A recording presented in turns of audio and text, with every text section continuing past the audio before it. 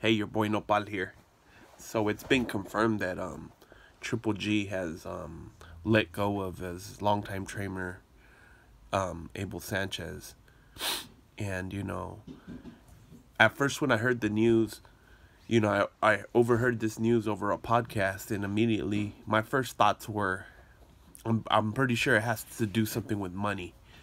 Now, one thing I noticed about Triple G is, and this caught my attention last time when the fight was canceled with versus Canelo, is that they only paid Vanes Martirosyan 250,000, and now that was a fight where Tom Loeffler, of course, was bragging about selling out the little arena where they were at and breaking records and stuff like that. So, and my initial thoughts is, I don't care how small the venue is, I don't care what the situation is. I mean, for you to fight Triple G, you should be making minimum at least $1 million. But to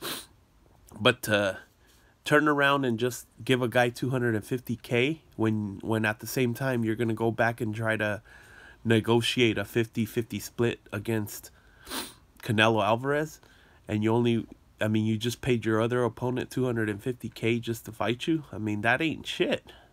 So I mean, that brought my attention to the fact that Triple G is a really, really unfair guy when it comes to negotiations.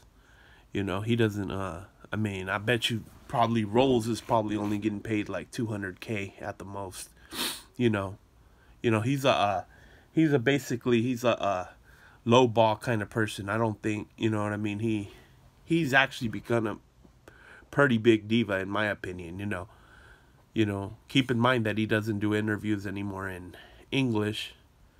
He just answers everything in his native tongue, which is okay, but I mean, that just gives him more cover up for him to not answer questions directly. You ask him specific questions and he answers them specifically in a whole different other direction.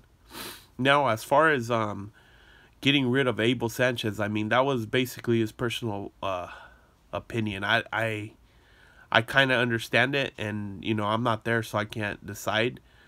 But Abel Sanchez, I don't think he ever showed him what he needed to learn. You know what I mean? To advance as a professional boxer. I mean, it was just all about going in there and knocking out your opponent, and never challenging yourself with other guys. And going back to the money situation, they always said how Triple G never wanted to like how nobody ever wanted to fight him. They're always ducking him. Well, I think a big thing that had to do with that is, you got a dangerous guy like Triple G. The least they can do is offer you enough money because you're gonna get knocked the hell out. I mean, they should be. It's a big risk to fight against a guy like Triple G. Yet they weren't paying their opponents. You know what I mean? They weren't making it worth their while.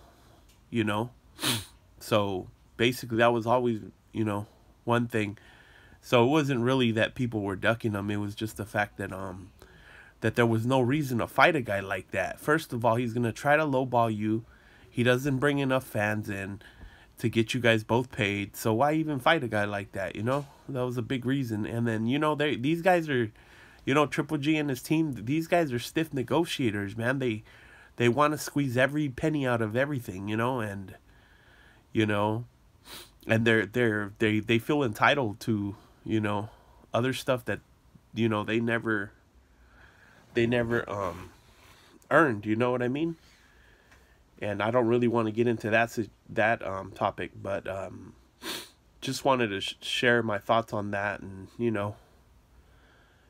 as far as Abel Sanchez is concerned, I mean, he's got other fighters, so it really doesn't matter. I mean, and the news that's coming out is Abel's claiming that he claims that that they wanted to pay him a fifth of what he was earning before, and then he's talking about that. I guess he's talking about a fifth of the $100 million deal that Triple G scored with the Zone for 6 fights, which is probably going to be a lot of money. But he said that they wanted to give him a fifth of what he previously earned. As far as that, I mean, that's kind of understandable. I don't want you guys to just think that I'm shitting on Triple G. that's understandable that you're gonna drop the percentage down a little bit, but I don't know if it.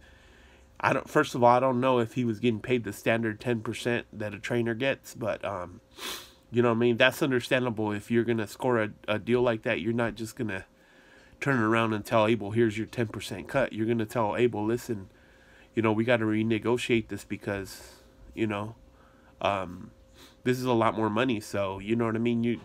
You know, you're gonna have to get a little smaller percentage, you know." But no, he actually said that that he gave him a take it or leave it deal. That he gave Abel that, and then, you know, basically I think Triple G's sore because you know what happened is Abel Sanchez, he was disappointed in Triple G's performance. You know, Triple G didn't perform the way Abel wanted him to, and you know, Abel Sanchez didn't want to. When they asked him what happened to Triple G, what happened to Big Mexican Style, what happened to body shots and all that, I mean, Abel Sanchez had no answer. Canelo's performance shut his mouth basically. So, you know, I just wanted to report on that, and you know, I'll try to upload a image on my as a thumbnail so you guys can check it out. All right, Nopal Castellanos.